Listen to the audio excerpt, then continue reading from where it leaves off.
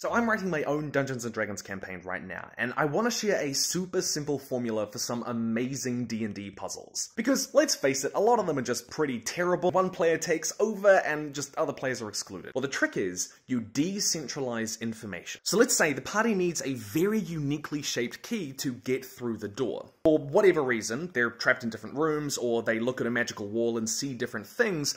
The players all have different information that they have to coordinate together. So half the party can see what the key needs to look like, and the other half of the party has a machine that allows them to print the key that they might need.